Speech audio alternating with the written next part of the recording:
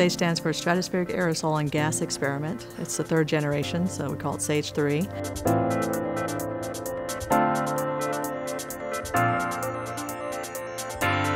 What it does is it looks at ozone, water vapor aerosols in the atmosphere using a solar occultation technique. So it locks onto the sun or the moon, and it tracks that as it rises through the atmosphere or sets through the atmosphere of the planet, so that we can get vertical profiles of those gases. More specifically, it's ozone that we're really tracking. We hope to see recovering ozone throughout the entire stratosphere.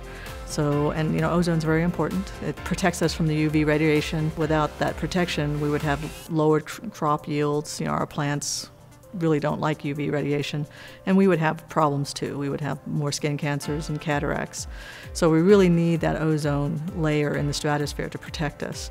I've been working on this for 20 years now, and it's going to be amazing to watch it up there and get up there and watch the data coming down. Subscribe for more space.